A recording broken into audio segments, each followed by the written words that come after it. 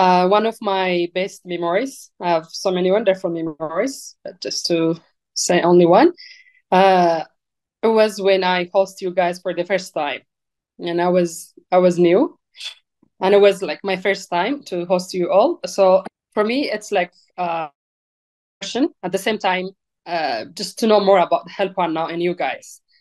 And then I was trying to do all my best in all ways that I can to make everything good or perfect. And then when we went down to Walaita Sodo, and in the van we used to interact, and for some reason I forget that I was with new people. I don't know how, and I just forget that I was like with new people. And then in Walaita Sodo and also in Hawassa, I finally felt like I was with my families. And I was like, oh, wait a minute. Like I just met these people, but I was just being myself, and I was truly being myself. And you guys were like, you know how to love anyways. And you were so loving, and you were too much into the work, and you were so happy about the things that you saw in Walaita Sodo.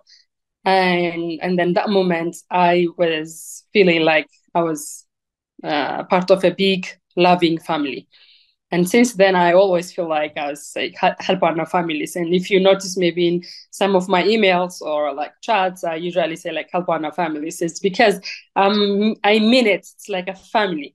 And I remember, if you and Nicole is in this group and some of the people are also in this group, I remember like the way she hugged me is like, it's like just the way my mom hugs me. It's like, oh my God, these people are really nice.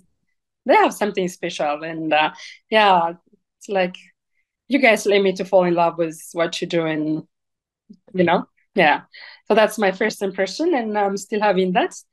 And there are a lot actually I can share, but this is one of like the top that come to my mind now. So I would say Help One now is like a big loving family.